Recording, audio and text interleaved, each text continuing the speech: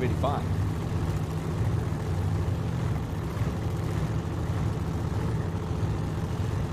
Stefano left.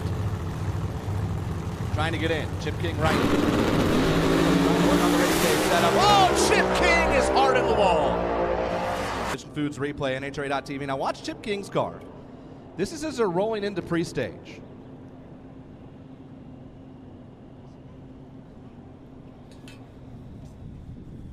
Left side of your screen. Mike Stefano stages first, and here comes Chip. And the second you could see the mist.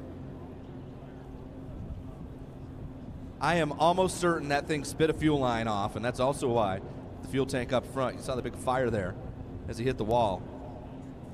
But I'm going to give Chip King a lot of kudos here, because right here I thought he was going into the wall on the left side, and look at him crank the wheel over, grab as much brake as he could, and keep that car from going across and smacking the left side of the wall.